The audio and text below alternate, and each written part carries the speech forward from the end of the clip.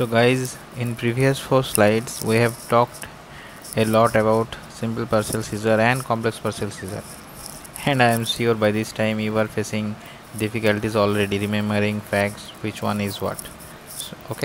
So for you guys, at a glance I am describing SPS and CPS in a single page and you will answer with me. Okay, now first difference: focal onset. Both seizures are focal onset, with SPS is without dyscognitive feature, and complex partial seizure is with dyscognitive feature. I'm sure you are saying with me. Yes. Okay, now loss of consciousness, present or absent. In SPS it is absent, in CPS it is present. And during which time it was present? It was present during the motionless stare of the patient, okay, which occur after the aura.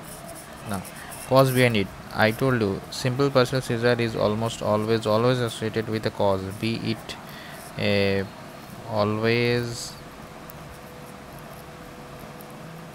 associated with cause, and complex partial seizure usually not associated with cause. It is usually a part of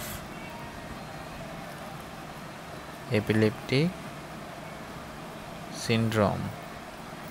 Okay, whether associated with epilepsy syndrome? Never. Simple partial is never associated with epilepsy syndrome. Complex partial seizure? Yes, almost always, and most common is mesial temporal lobe epilepsy.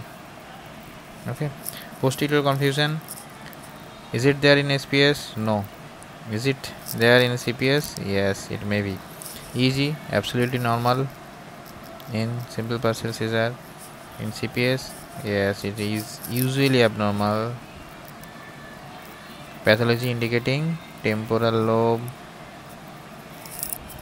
and in temporal lobe, which area is most affected, gets most affected? It is hippocampus. Very good. Now in investigation, what can we find? CT scan never finding in CT scan. In SPS, yes, we may find huge ischemia, we may find tumor, tuberculoma, neurocystic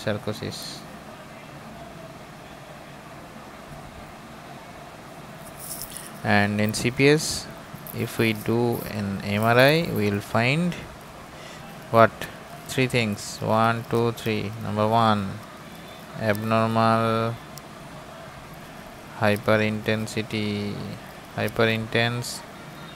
temporal lobe. Number 2, small sized. Number 3, asymmetric. Okay, now treatment. Usually in SPS is usually treated by medicines. Yes, I will obviously come back to it later. What will be the management of seizures? And in case of CPS, it is usually resistant to medicine treatment, so the only effective treatment is surgery, and that is hippocampectomy. Okay, so that's it. Simple partial seizure and complex partial seizure. I hope I have cleared many doubts on these topics, because these topics are very important and can be very confusing in time to time, and you have to be prepared always to answer the questions in exam. Okay, thank you.